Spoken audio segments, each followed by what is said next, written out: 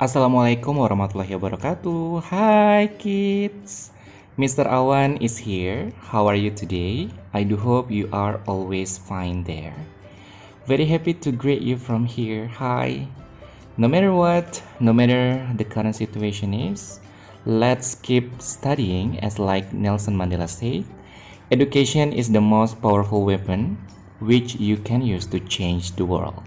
But before we start, let's pray first based on our belief. Prayer start.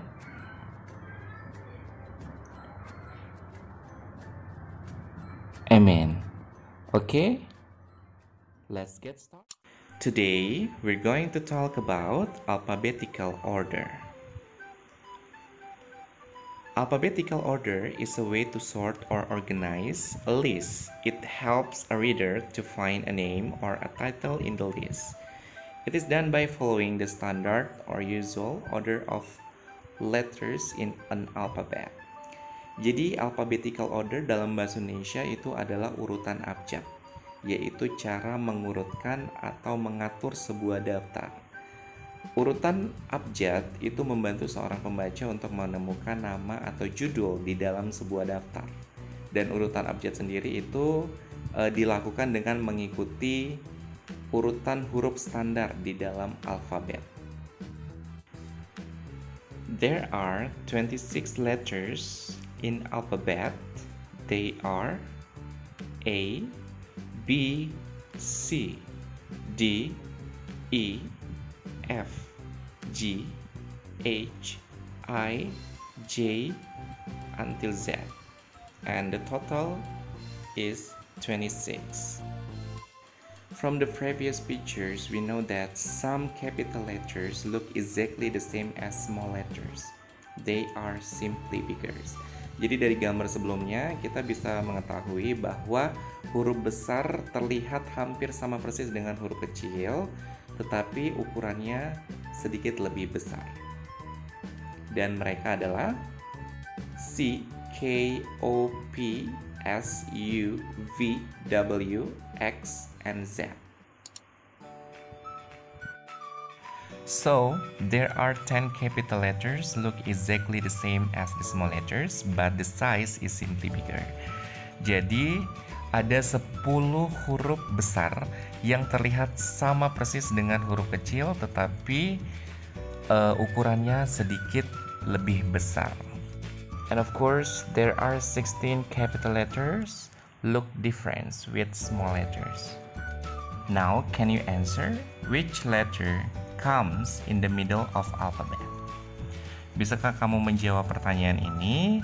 Manakah huruf yang berada di tengah alfabet? Okay, actually there isn't one letter in the very middle because the alphabet has an even number of letters in it. Sebenarnya tidak ada satu huruf ya yang berada benar-benar di tengah, dikarenakan alfabet itu memiliki jumlah huruf yang genap. And it means there are two equal half in the alphabet. Jadi itu artinya ada dua huruf yang sama berada di tengah alfabet. They are M and N. So M and N are the letters in the middle of the alphabet. Now, let's play the game. Which letter come first? F or H? Oke, manakah huruf yang duluan? F atau H? Berdasarkan urutan alfabet. And the answer is F. Yes, because F comes before H. F is the sixth order in the alphabetical, while H is the eighth order in the alphabet.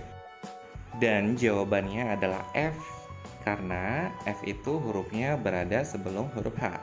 Di dalam alfabet, F itu berada di urutan ke-6, sedangkan H berada di urutan ke-8. Let's continue. What letter is after Y? Huruf apa setelah huruf Y? Very good. The answer is Z. And now try to answer this.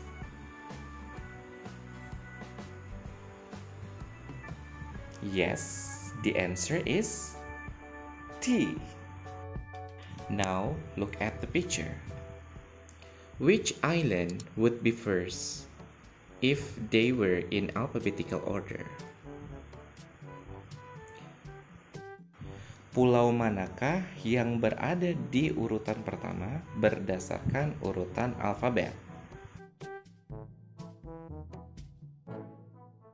Yes, the answer is Borneo. And now try to answer this. Which island would be second if they were in alphabetical order?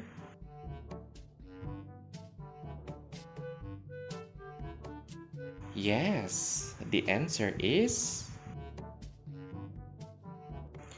Java. Congratulations for you who answered Java.